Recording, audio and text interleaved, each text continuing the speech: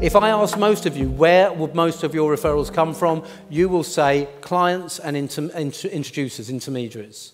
That's who we think of. Why? Why do we only think referrals can come from our existing clients, people who you have a contract of service with them? You serve them, not the other way round. Think about it. Your client does not have a vested interest in giving you more clients. Because if you get busier and busier, how do they see they rate in your attention? They see themselves getting pushed further and further to the side. I'm not saying you can't get introductions and referrals from clients. I'm saying it doesn't make sense as your prime source.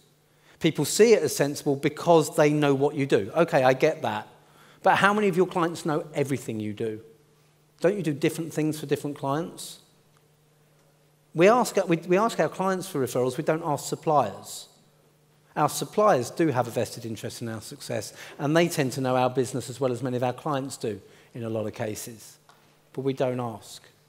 You are surrounded by people who can refer you right now while you're listening to me, today while you're at this event. How many people in your network, your clients, your suppliers, your introducers, your colleagues, your former colleagues, your friends, your family, your social contacts, your former school friends, how many of those people right this minute could be sat in front of the right person for you?